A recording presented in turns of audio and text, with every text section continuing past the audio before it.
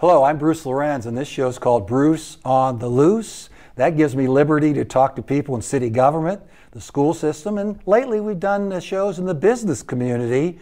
Today we're very happy to have Ben Smith with us, school resource officer, and he really gets around to various buildings. And Ben, what about your training, a specific training you had to get to this position?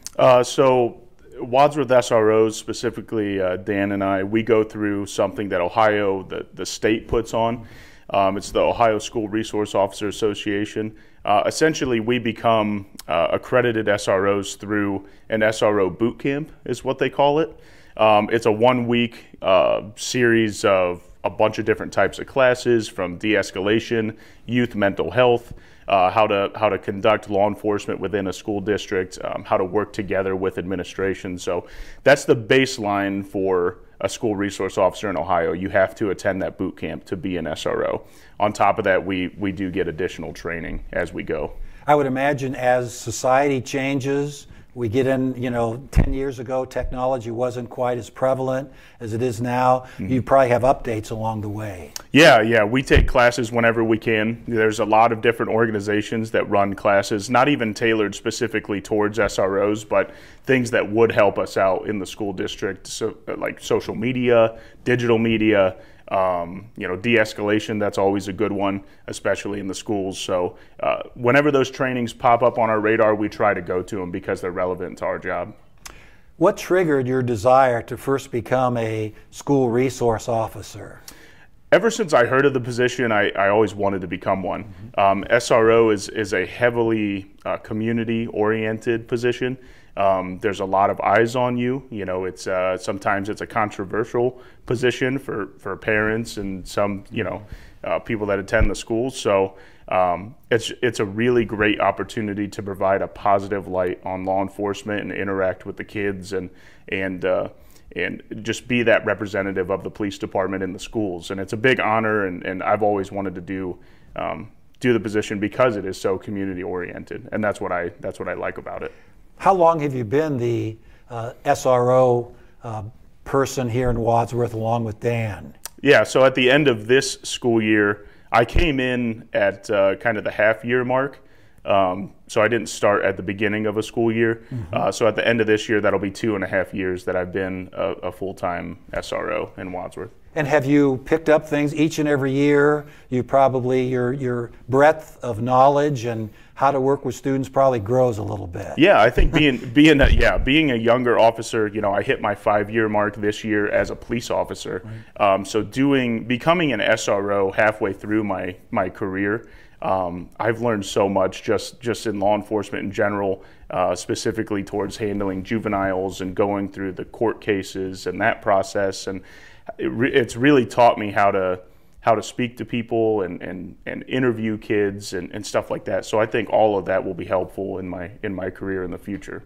Did you have a mentor, someone that you could look up to and gave you little tricks of the trade? Yeah. Those mentors are very important, aren't they? Yeah, absolutely. I mean, any senior officer is a good mentor. They've dealt with so many different types of things that I haven't yet. Dan has been a great help to me because he's been doing this twice as long as I have. He's also been an officer twice as long as I have. Adam Innocenti, before I took over for him, I kind of went through, I was step in step with him during the school day for a few months while he trained me in becoming an SRO and kind of what it looks like in the Wadsworth School District. So I still ask them a lot of questions. I still bounce things off of them. It really is a lot about teamwork and that community of police officers all coming together to figure out each and every problem. So we have a lot of students coming to Wadsworth High School, I think over 1,500, but a unique situation with the Four Cities Compact. We partner with Barberton, Copley, and also Norton, and there will be students coming from those districts here for carpentry, mass media. Do the other resource officers give you a heads up that, this is a new student, or we've had some difficulties with this student, he's made some rough decisions over the years to kind of help you out a little? Yeah, we will work with other SROs. We don't do it often. Typically if something happens in Wadsworth, we handle it in-house. We may exchange some emails here and there, but that's pretty rare. Unless it has to do with maybe an investigation and we need to go to another school, we'll definitely give that SRO a heads up and say, hey, we may need to come over and talk to a student and get all the proper permissions and all that stuff to be able to do that. But we work lightly with other SROs as needed, I would say. What about the teachers and also those instructors in the Four Cities Compact? We have a new student maybe coming in, or again, a student that has some difficulties, and again, they could have some situations in the home, lost a grandparent or whatever. Do they come to you and say, hey, maybe just keep an eye on this young man or this lady? Yeah, I think the entire district, all the staff, all the administration, even if you're part of the Four Cities Compact and you're not technically a Wadsworth, teacher, we all have the responsibility of bringing up any issues we may see within students' home life, or if they're acting abnormal in class. If they're a bright and cheery student most of the time and then they're having a really bad day, I think it's everyone's responsibility to step up and report that to maybe the counselors or the main office, so we can at least talk to that kid and just see if something's going on. Sometimes it may be something minor, sometimes it could be major. So I think we all have that responsibility as a staff and as a school district. That's interesting you bring that up. Sometimes it isn't the major situations, maybe a change of friends coming around. Maybe the student was very consistent with homework and suddenly isn't doing homework. Maybe dropped out of a sports team or a theater or something like that. And those teachers and advisors, they know that, and they can talk to the counselor, and you can really go a long way, can it? Yeah, absolutely. I mean, it's just about making sure that each and every kid is cared for. Showing the kids that we're concerned and that we actually care about them goes a long way. And we really do. If someone's having a bad day out and they're acting outside their normal temperament, we want to know what's going on, because it could, like you said, it could be they didn't make the sports team and they're bummed out, or it could be there's some type of abuse going on at home that they're too afraid to speak up on their own about. So it's almost critically important that we identify these kids and make sure somebody's talking to them and trying to see what's going on.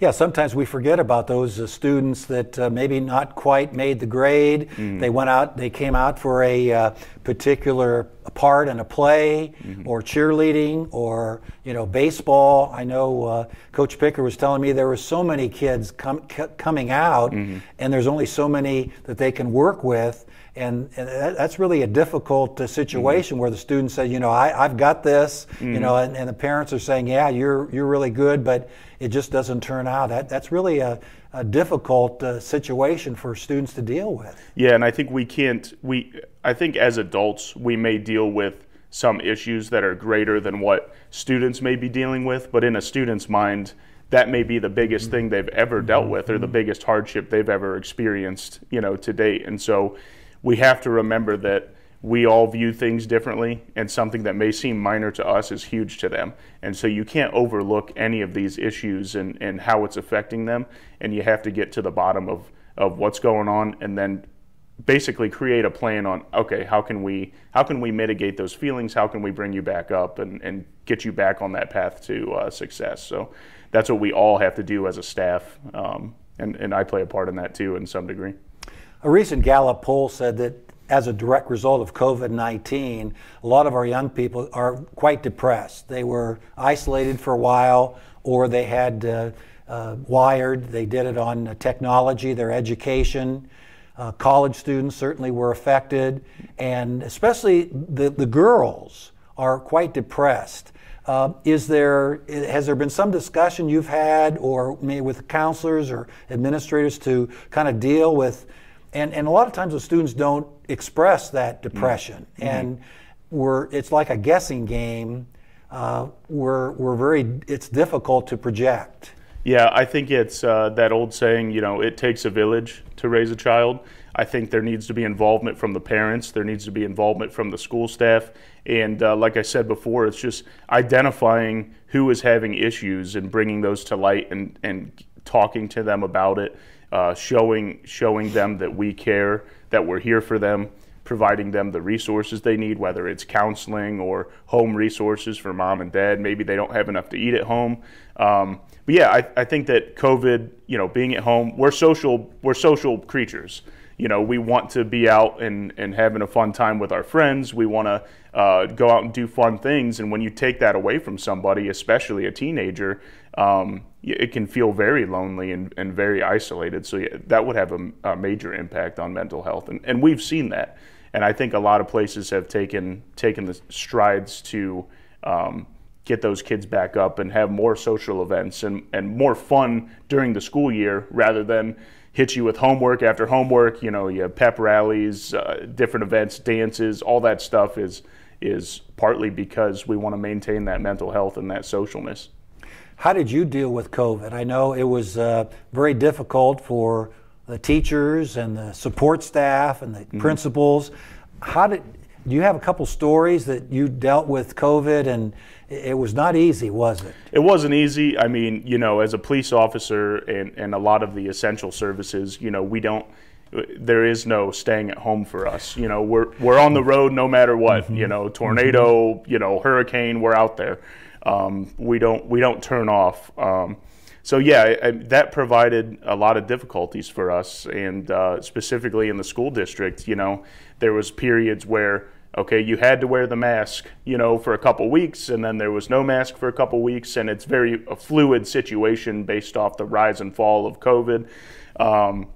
So that presented a lot of challenges for everybody, and you're just doing the best you can to wade through those problems, and you can't expect to be perfect or fix everything, but you just do the best you can with the circumstances you have. But yeah, I mean, it was incredibly challenging, I think, for everybody. Yeah. How do you interact with the principals? We have really a fine core of administrators here, and they really look out for the students, and they seem to be quite involved in so many other things. Do you talk to them on a regular basis about a particular student or a group? Yeah, we work together all the time. That's my job, is to work with the administration. It's in my title. I'm the school resource officer, so anything that has to do with law enforcement or safety, I'm kind of that consultant for them and that bridge between the police department and the school district. So we're working together all the time on whatever issues we're facing in the district. The counselors also, they're really adept at resources. They seem to help families. Hey, this is out there. Salvation Army helps.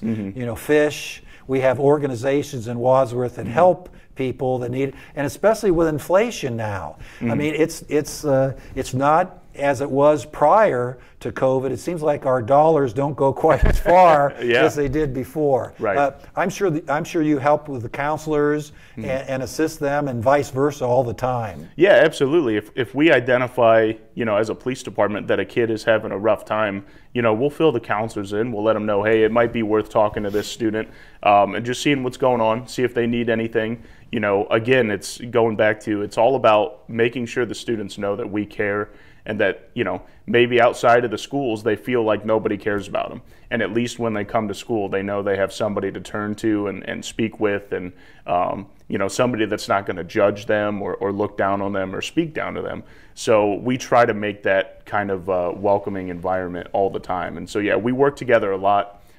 Hey, can you talk to this person? Sometimes they'll have me talk to a kid if that kid wants to talk to me specifically. So, yeah, we work together a lot. Speaking of that, do you talk to students about maybe law enforcement? Do they ask you, hey, what about, speeding? What about DUI, pulling people? What are you looking for? Yeah. I guess I kind of got into that when I played baseball, and I would go out between innings and ask the umpires questions and get information, and that prompted me to get into umpiring a little bit. Yeah, I think that's one of the fun kind of community service things that SROs do is, kids are curious. They have a lot of questions about a lot of different scenarios and things, and they ask for advice on certain things, and so yeah, you're trying to answer those as honest as possible and just give them the, I try to be as straight and honest as possible to them and let them know, yeah, this is the law, this is what you should be doing. So yeah, they have questions all the time. I mean, I probably field 50 questions a day at least, just from curious kids, and but that creates a lot of positive interaction. So I love doing that. I feel like that's definitely part of my job. So you may develop someone's interest in law enforcement. Mm-hmm. Of course, we need, we just need people in the fire department mm-hmm. and police and mm-hmm. and helping services throughout. So you're kind of helping out in real world situations mm-hmm. and being honest with them, and they probably really appreciate that. Oh yeah, absolutely. And you're talking about 15 to 1,600 kids in just the building, mm-hmm. and you're having interactions with hundreds of kids a day. Just walking down the hallways saying hi to everybody. I give out 1 million fist bumps a day.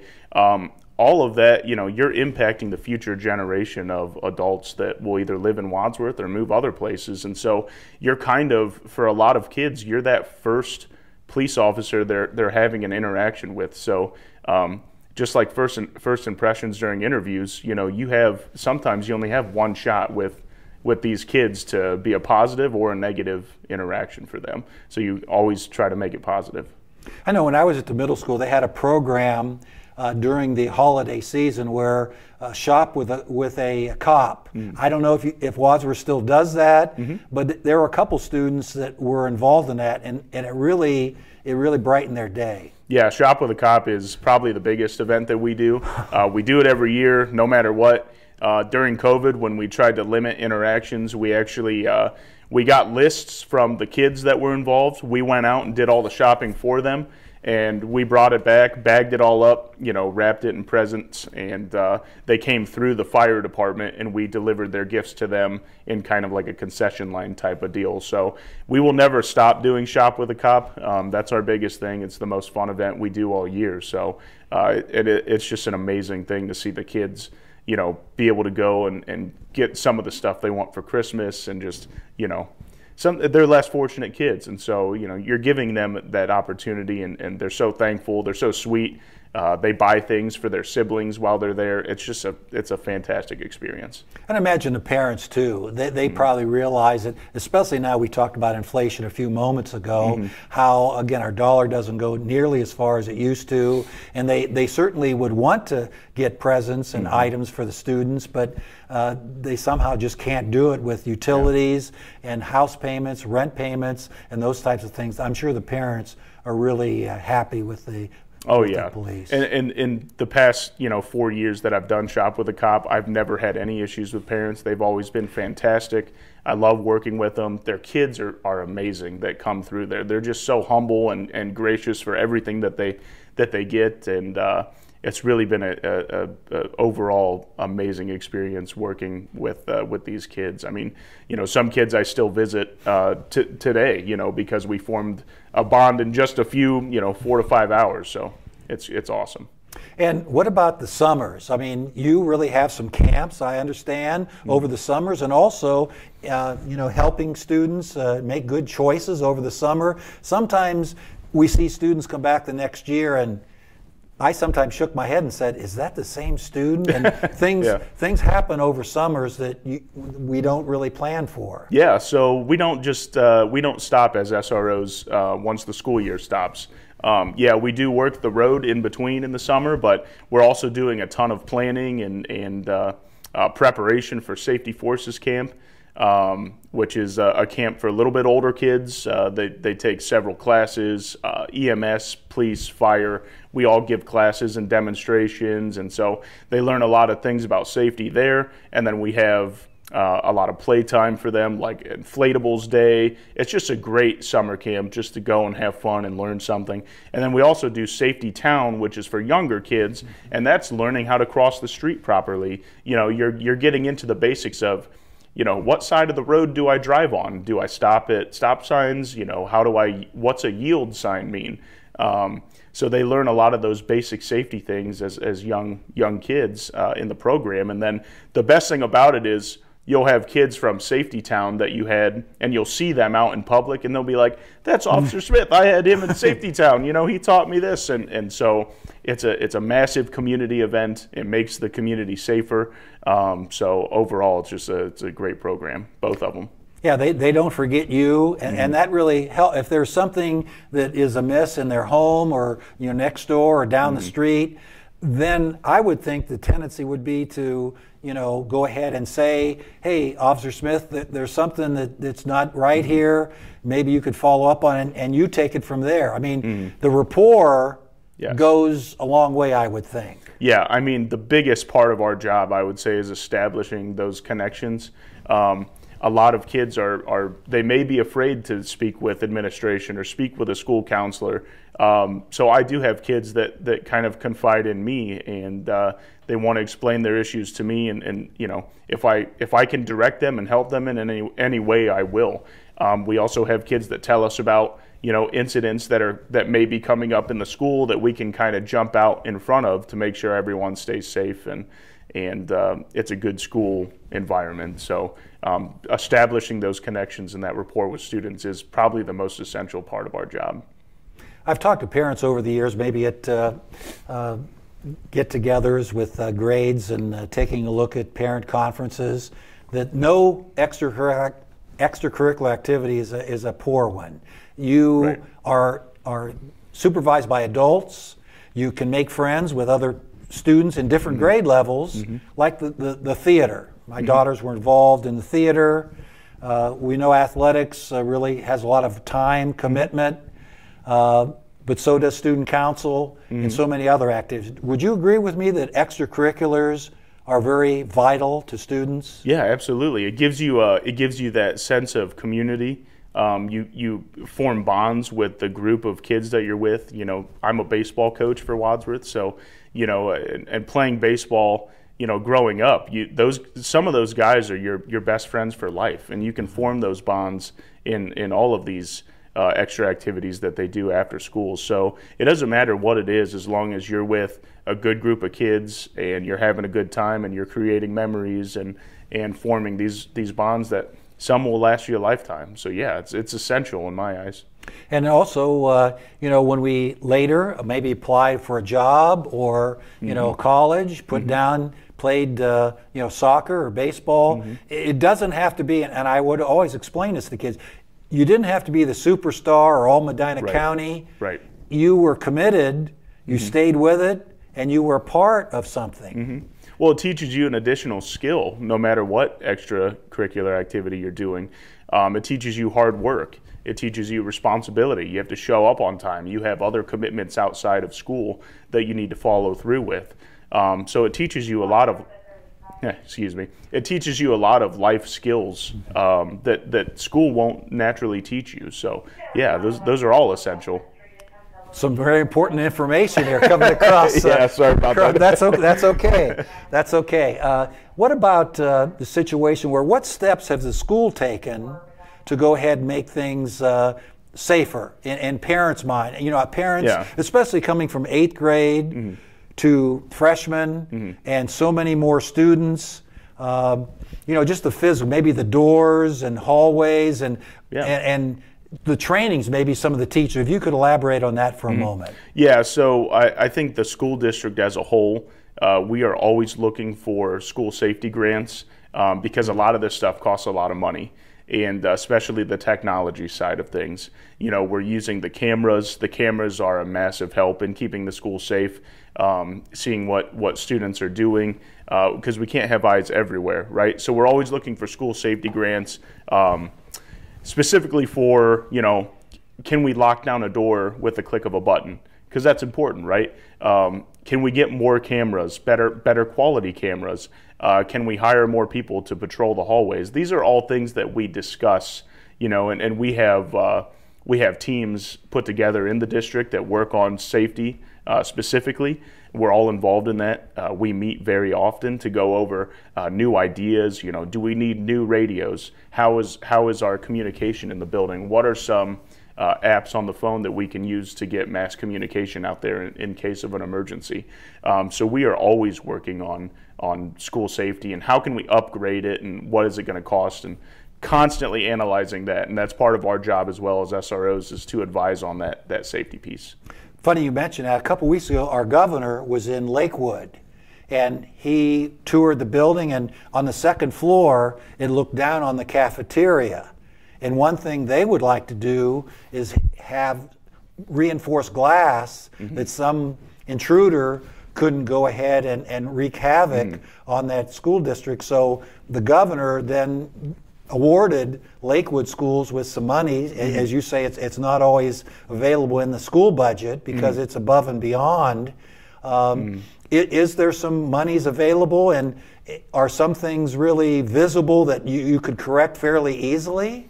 Yeah, I think, it would be awesome to be able to reinforce every piece of glass in the school district, but that would cost millions of dollars. And so that's why our teams get together and we talk about what is essential, what's important now, what's feasible, what can we actually get the money for.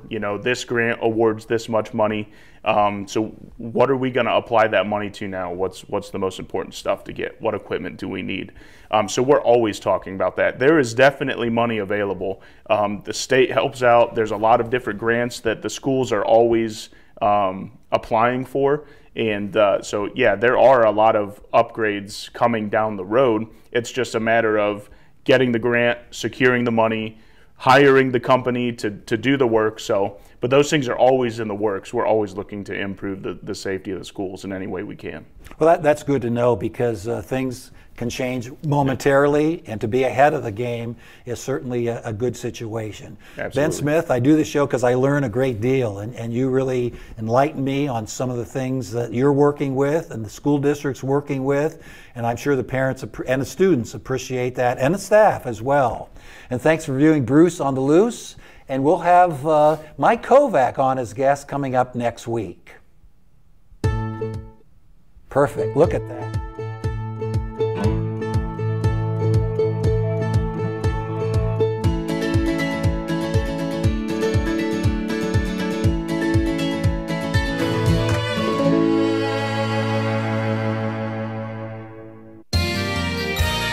You are watching WCTV, Wadsworth Community Television.